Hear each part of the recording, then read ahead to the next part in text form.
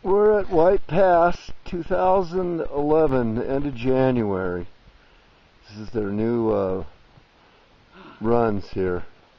What do we have here? It's one of those damn snowboarders again. You can tell how many people are skiing. This is a great run. Down in through here.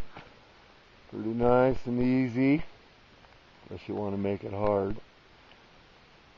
Cole's hiking up there so he can do another some trick he's doing.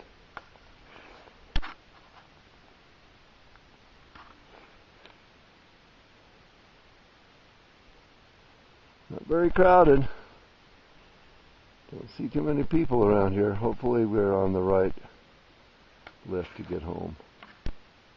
Because if we're not, we have to hike. And it's going to be late.